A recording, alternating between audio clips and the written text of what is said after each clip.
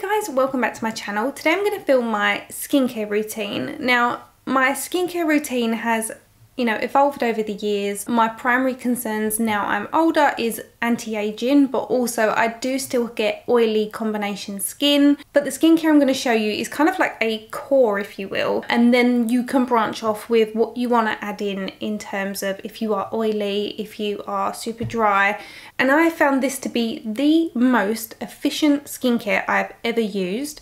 I originally paid for it all by myself. The brand did kindly start gifting some to me, and I have continued to purchase it in between. The time they get a new launch, I will sometimes receive that in the post. I've literally recommended it to everybody. Tommy's brother uses it, and we bought his sister the entire skincare range for Christmas. My sister uses it. One of my best friends is obsessed with it. She's always sending me pictures of her skin saying, look how good my skin looks since you recommended the products. And I've had tons of compliments from you guys saying that my skin looks a lot better, the texture of it is a lot better, because you guys will know that that is kind of my main concern. I am by no means a skincare expert, I am a makeup artist, so I'm just going to tell you what has worked for me, why I love the brand, why I continue to buy the products for myself. It is not sponsored, and there are some other brands within my skincare regime. So I'm going to show you the morning routine. I'm going to come back later, remove my makeup, and show you what I do in the evening. So the core product range is by a dermatologist called Dr. Sam Bunting. These are her products. I love how clean and simplistic everything is. Even when it comes down to the ingredients, she uses actives, but they're really clean and simple. All of her products are non-comedogenic, no fragrance. It's one of the reasons I absolutely love the skincare range, because it is made by a dermatologist who specialises in perfecting skin. So I've had a shower, I've washed my face with the Flawless Cleanser, which is this one by Dr. Sam. And the idea is that you only need to cleanse once, but I still prefer to use a double cleanse method in the evening, that's just me. So this is a clear jelly cleanser, as you can see. Super effective, fragrance free. You just work it into the skin. There's no oily residue. It is so uncomplicated. That's the only way to really describe it. This is suitable for all skin types, whether you have redness, acne prone skin, sensitive skin. It's really gentle. I apply 1 pump of this in the morning to damp skin, work it in for around 60 seconds, rinse it off. Good to go. Now in the Dr. Sam Bunting range there's not a toner, and I've always kind of been of that mindset that you cleanse, tone, moisturise, serums in between if you're using them. So the toner I just like to kind of briefly spritz my skin with is this one by Roche Posay. This is the Serozinc toner, and I like this one because it is geared to people with more oily skin, and I don't go crazy with it. I give it a shake and I lightly mist my skin. That's it. As I said, there isn't one in the Dr. Sam Bunting range, but I think that's because normally the pH level in your skin after you've washed your face goes kind of a little bit crazy. Where this has an acid, mental-friendly pH balance of 5.0, I assume there is no need to necessarily go in for toner.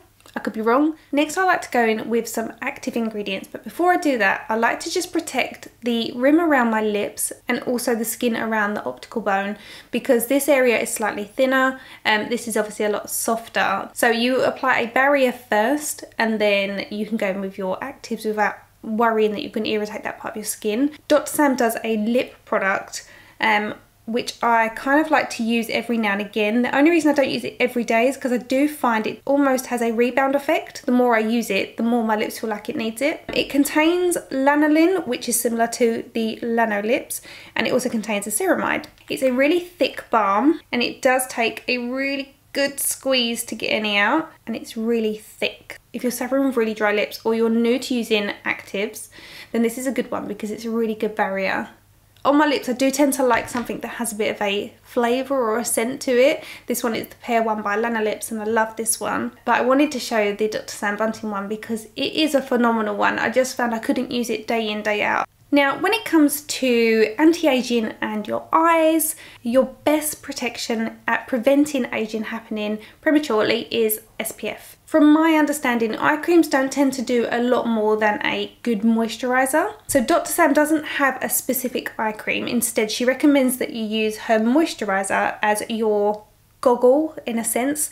This goes around the eyes as a barrier before you put your actives on. And I've also got a couple of eye creams I like to use. This one is CeraVe. So this is an affordable one that I can just put on around my eyes. So you can use whatever you like, but if you are buying this and you don't want to buy anything additional, then you can absolutely use a tiny amount of the moisturiser around your eyes as a barrier cream. So this one by CeraVe contains hyaluronic acid and has 3 essential ceramides. So I take a tiny amount, pop it around the eyes, and again be really gentle because your eye area is really thin and you don't want to be dragging that area.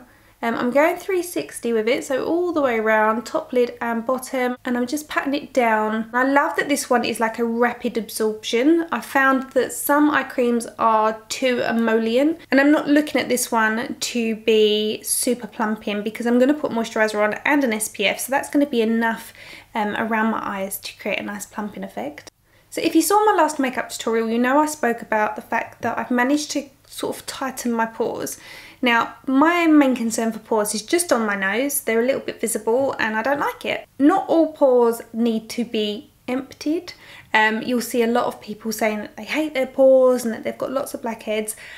You'll see with blackheads that they sit almost above the skin because it is like a clogged pore, so it'll always have a slight raised appearance, whereas deep pores that have a little bit of oil tend to create a bit of a shadow, so they look like they need emptying. People confuse a deep pore with what is essentially a blackhead. So you would kind of approach those differently. By trying to empty a deep pore, you are going to create an issue where the pore then almost just becomes a bit loose and then it's damaged forever.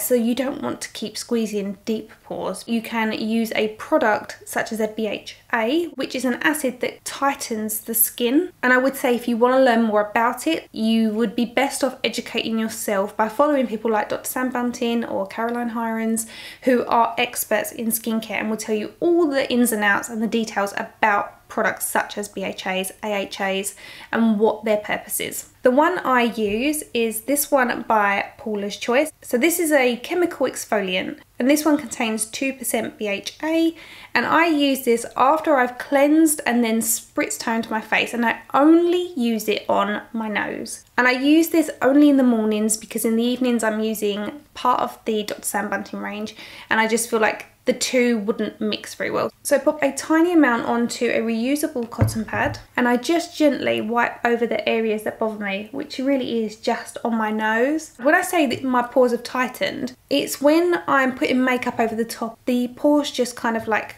disappear so easily. Whereas before, if you took your hand with a little bit of liquid foundation and went like that, it would go over the pores and leave tiny little holes and it looks horrible until you've worked it in with a brush.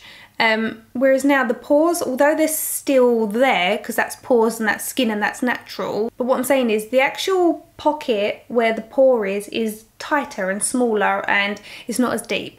So that's what this product has done. It's tightened the pores and it will only stay like that for the duration that I'm using it. So I use that and then I leave that to soak in for a couple of minutes before I go in with the next product. It may not be what Dr. Sam recommends, but this is what's working for me, and I've used actives on my skin for a long time. I would say if you're new to actives, don't go and use an abundance of different products because your skin will get sensitive very, very quickly and it'll put you off. So I've cleansed my skin, I've toned it, I've put a barrier on my lips and around my eyes of moisturiser and a lip balm, and I've used my BHA on my nose. Again, if you don't suffer with pores or it's not one of your main concerns, you don't have to worry about that part. Once that's soaked in, I like to go in with the Dr. Sam Bunting Flawless Brightly Serum. Now this is a complete game changer for me. This is really, really phenomenal at sorting out skin texture and just creating a really flawless canvas.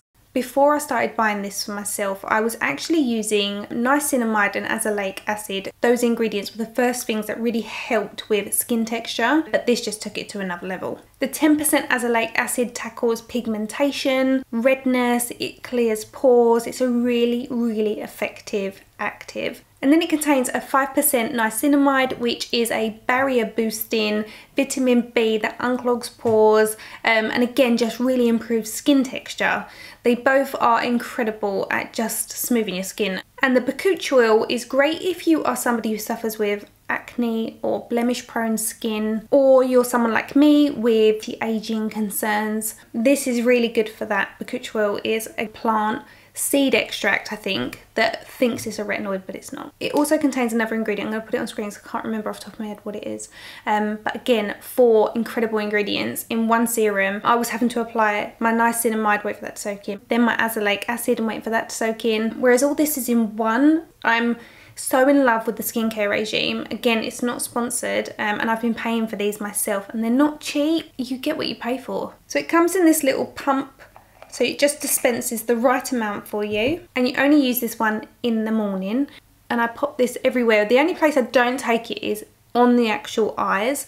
I do it all the way around and just feather it on, but I don't take it on my eyes. Once I've got that on, I like to just press it into my skin. Again, rapid absorption, no oiliness, no tackiness. It's lovely, but you do need to let that soak in. It really is so worth taking the time to do it in the mornings. Obviously this is going to take me a lot longer because I'm sitting there explaining it all to you, but in the morning it just takes me 10 minutes to get done in between getting dressed. Dr. Sam does recommend with the brightly and the nightly serums is that if you are new to actives, that you start with kind of like half a pump, and you can use that every other night, and then slowly within sort of 2 to 4 weeks you build that up to using it nightly, and then that way that should prevent the irritation happening. So once that's soaked in, you can then go in with your moisturiser. I love the Dr. Sam ones. This one is the kind of full fat version of the moisturiser, and this is the light one. I assumed the light one was for the daytime and that the sort of like slightly more rich one would be for the evening. But I think I was using them wrong for quite a while. This one is a bit more cohesive with your actives in the morning rather than the actives that you're using at night. And this one is fortified with 5% niacinamide, and that helps to brighten and boost your complexion. And this one is suitable for all skin types. So I'm going to use 1 pump of that. It's so lovely. Again, fragrance free, extremely silky, and it feels really luxurious, but it has that rapid absorption. This one I'm going to take up over the eyes 360 and then up onto the forehead and down the neck. It's lovely. I love using these products. So as I said, this is rapid absorption, but do make sure it's fully absorbed before you go in with your sunscreen. Now, when it comes to sunscreen, you know, I've always been a fan of the City Skin by MURAD. I've always loved this one. I like that it contains zinc oxide.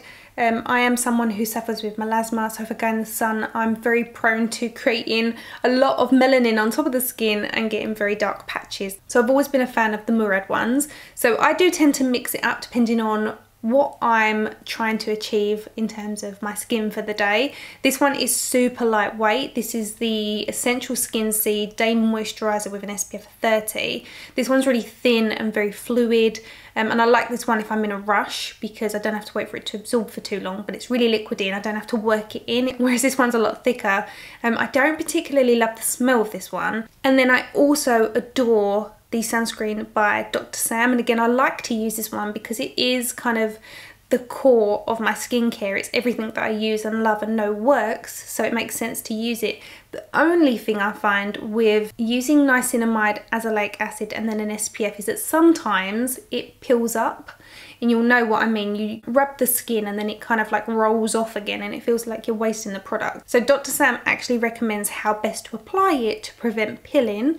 And I like hers because it is a broad spectrum SPF of 50, but you do need 6 pumps of this, 3 for your face and 3 for your neck. It lasts, but it doesn't last as long when you're doing 3 pumps for your face and 3 pumps for your neck. That does mean that if you're not using 3 pumps, you're not getting SPF of 50. And it's the same with every single sunscreen you use. If you're only using half the amount of the product, then you're only getting half the protection. Since I purchased that one, Dr. Sam actually brought out a range of 3 flawless Gossamer broad spectrum SPF 50. This one is the untinted version, but she has 2 tinted versions as well, and they're universal shades.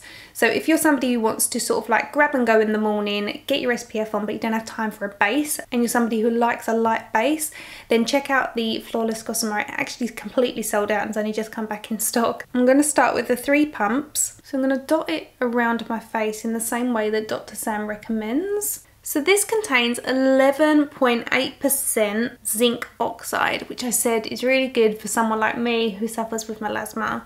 It gives you a bit more of that protection that you need when you're out in the sun. And it also contains 4% titanium dioxide. So you're getting a broad spectrum UVA and UVB protection. Just glide it over your skin. The more you do this kind of like vigorous rubbing, you're going to start to find that you get that pilling effect. Now don't worry if your skin feels a little bit fair to begin with. As soon as it absorbs, you don't get a white cast or anything. It's lovely. It's also enriched with a triple hydration and it feels so luxurious on the skin. It's really lovely.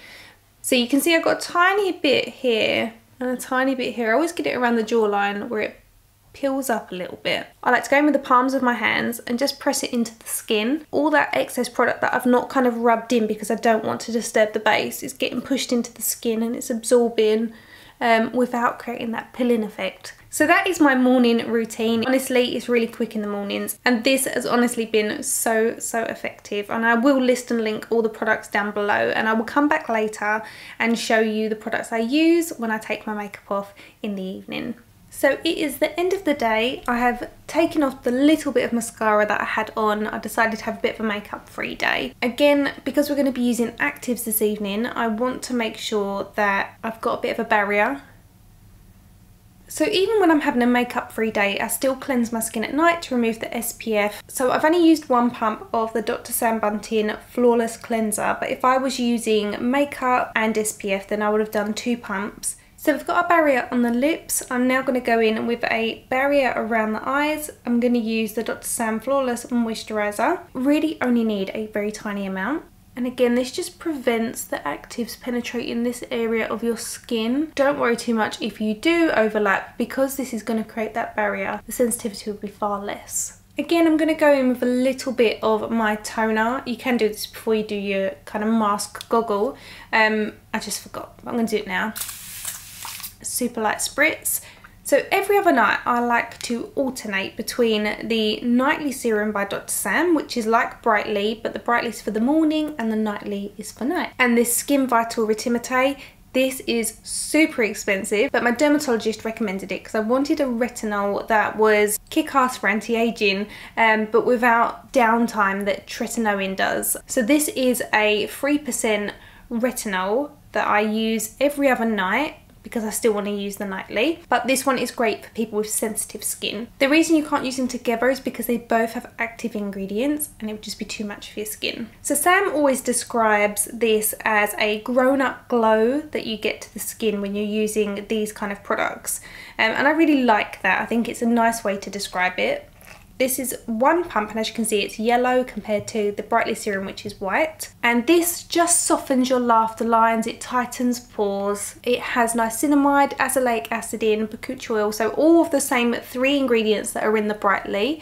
But the 4th ingredient is what differs in both the products. The 4th ingredient that's different in this product is the Gran-Active Retinoid. So with the Brightly Serum in the mornings, it contains 5% niacinamide. In the evenings, the Nightly one contains 10% niacinamide. It contains 2% Gran-Active Retinoid, which is why I alternate nights with my retinol, and it has 5% of the azelaic acid, which again is great for unclogging pores, smoothing your skin and reducing pigmentation. And the Nightly contains 1% bakuchi oil, whereas the Brightly contains 0.05%, I think it is, so it's half the amount in the mornings. Once that has soaked in, I then like to go in with the Dr. Sam Flawless Moisturiser Light. Again, this one just goes on better in the evenings with the Nightly Serum.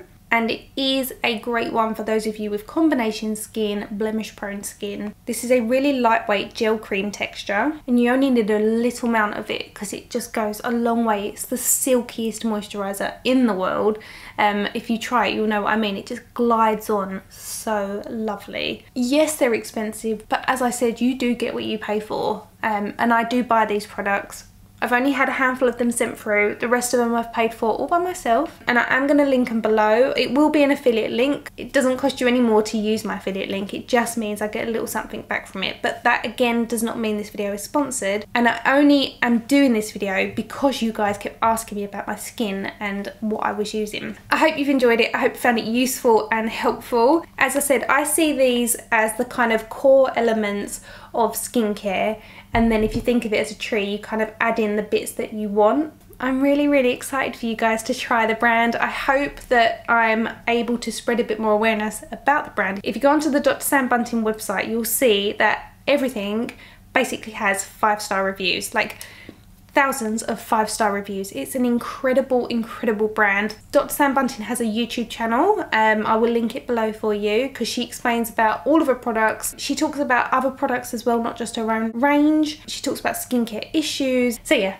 that's my skincare. I hope you enjoyed it. I hope you found it useful. Please educate yourself. Don't just go off of my word. This is what works for me. Thank you all so much for watching. Don't forget, I will list and link everything down below. Please feel free to use the affiliate links. I would totally appreciate it, but feel free not to if it makes you feel uncomfortable. Again, it doesn't cost you anything extra to use them. And I will see you next week. Bye.